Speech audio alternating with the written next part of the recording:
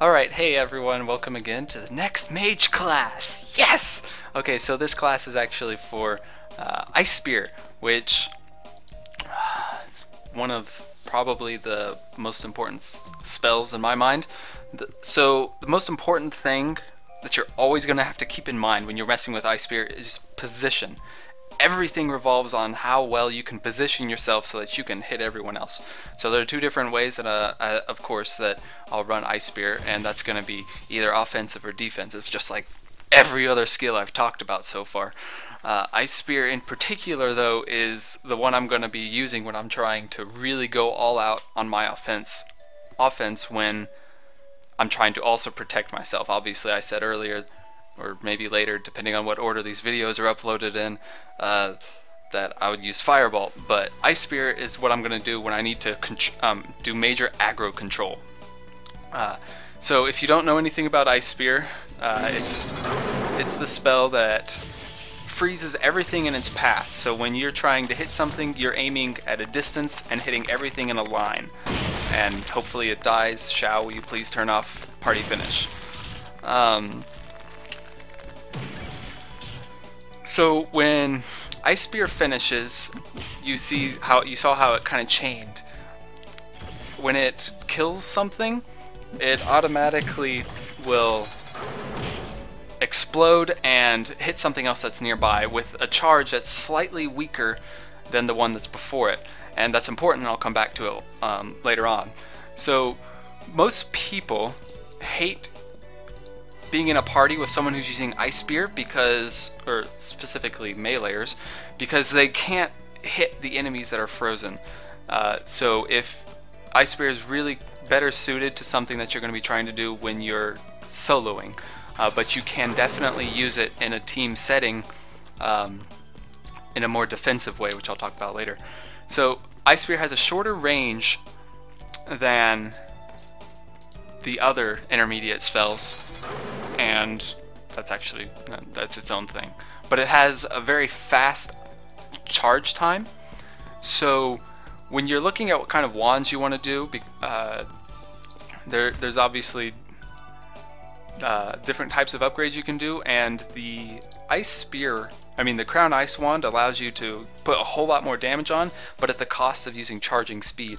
So that's actually not a bad thing, because the 10% charging speed is not a big deal when you compare it to the extra percent damages. I mean,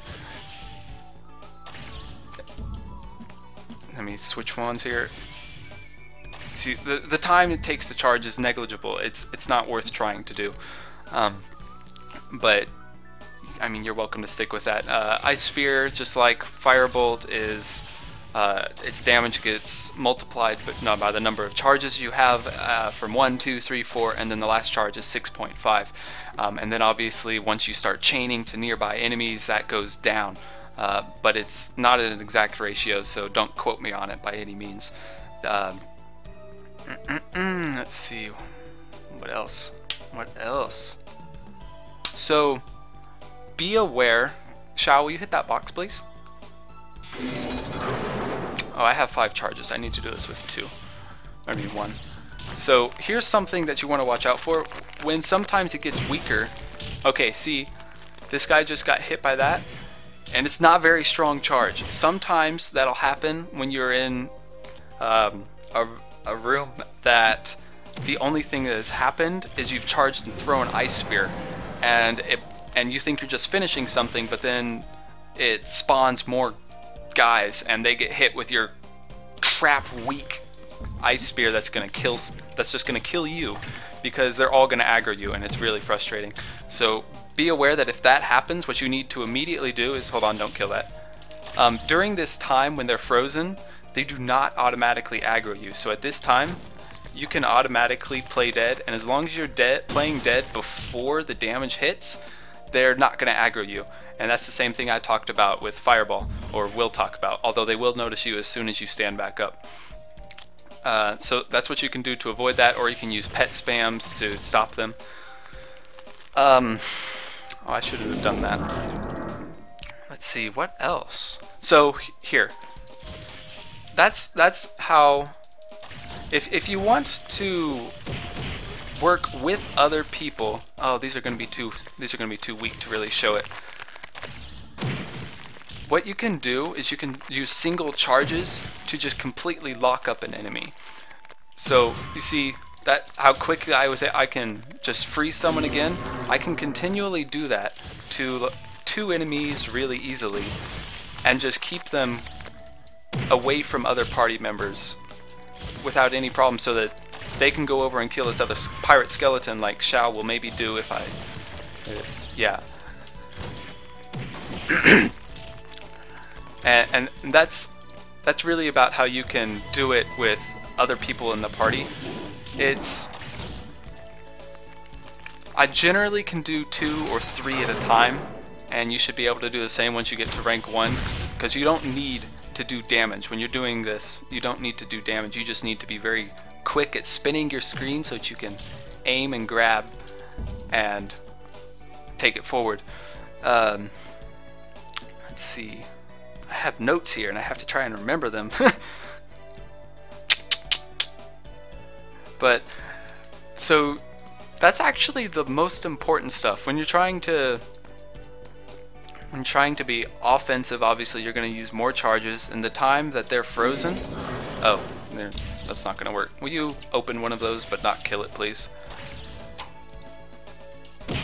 And the time that it takes for them to blow up, but not just blow up. See, and now if it was normal, he would have just been standing up and he's running to me, and I now have time to I could have hit him with 3 charges. If I'm trying to be offensive, that's about how long I have. I can generally get to 3 charges. Now, if an enemy has mana deflector and they're using defense, it's going to hurt you, because they can still move at that point in time. And that's a bigger issue with Thunder than it is with Ice Spear, because Ice Spear does not aggro them right away, but just kind of be aware of it, because it is possible for them to stop using defense and attack you.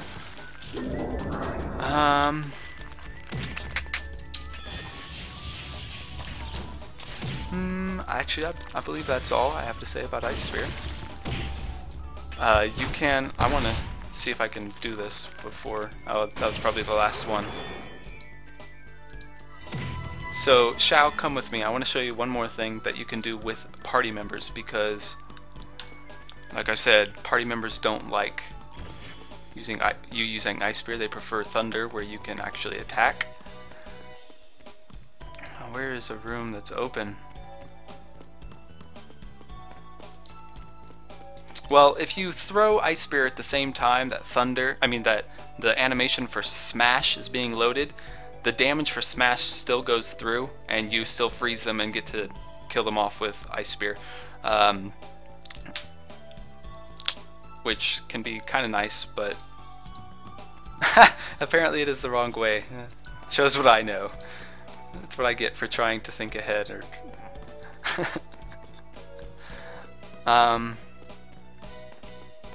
yeah, so one of the keys to Ice Spear is just being an elf. They can use it so much more cost effective, and they really should take full advantage of it, because it allows you to completely dominate the aggro in a room. And if you can keep everyone in a corner, it's very easy for the entire party to take care of some other, like a boss or something, or if it is the boss and they're trying to take care of the other guys, you can just keep them locked there until they're able to get over there and help you finish him. And yeah, so I consider Ice Spear the aggro control offensive defensive master, because you can use it very easily in either fashion, although it's better suited for soloing or just completely overpowering a room because you're trying to keep the enemies from hitting your party members. And I'm sure you can find better ways to do it, but that's how I'm going to do it. So thanks, and look forward to the next lesson.